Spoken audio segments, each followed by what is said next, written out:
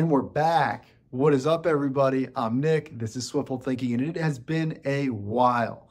And I'm coming in with the biggest update to Swiftful Thinking ever.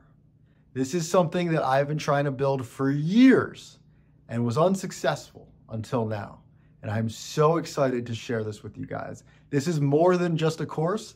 This is a journey. This is you guys becoming masters of SwiftUI, and I'm so excited to see what you're going to build after this course. Those of you who have been following for a while probably already know what this course is going to be. So some of you might remember, but about 3, maybe 4 years ago now, I did a poll on this channel back when I was just creating the first couple playlists. And the poll was, what do you guys want to learn next? And I was trying to figure out what are the things that people are still really struggling with. And the overwhelming response was, can you guess it? Advanced app architecture. And I actually tried to make this course about 3 years ago, and I completely failed. I failed for 2 reasons. The first one being I was actually not good enough to teach it. As we start covering more difficult material, it's actually much more difficult to teach as well. And so I felt like I was a little out of my league. But secondly, and probably the bigger problem that I ran into, was that the Swift language was changing so much. If I built this course 3 years ago, we probably would have used Combine, and the entire code base probably would have looked quite different than it does today. In the last year, there has been massive changes to both the Swift language and the SwiftUI framework. And now we have things like Swift concurrency. We can use async await. We have the observation framework, which is a tremendous help in SwiftUI.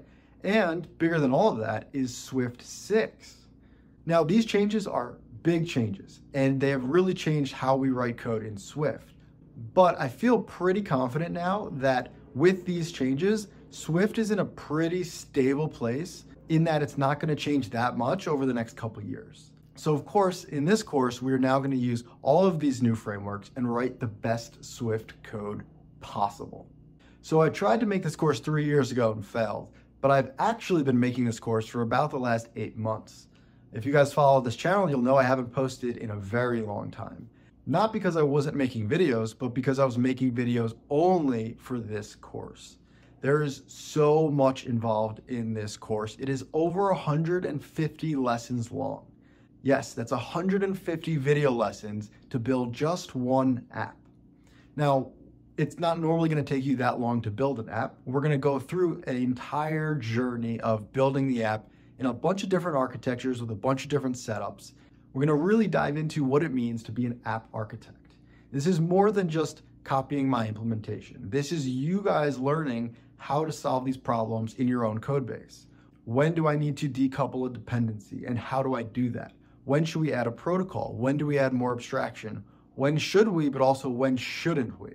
So this course is not only the most complete, most complex, most advanced course that I've ever created, but it is also the last course of Swiftful Thinking. I have some plans next year to do updates to some playlists. I'm going to cover some iOS 18, iOS 19 updates, but this is the final course in the Swiftful Thinking curriculum. I am so excited to take you guys on this journey. A large part of the reason why this is the final course is because it covers everything that I've learned in my professional iOS career, from working at companies with 20 to 30 engineers to working at startups where I'm the only engineer. I've put all of that knowledge into building the best app possible. And we're going to even go beyond the code in this course. We're going to write the code, but we're also going to talk about what this means for the business. How do we handle analytics? How do we run A/B tests? How do we make sure we're covering all of our edge cases in terms of crashes and things like that?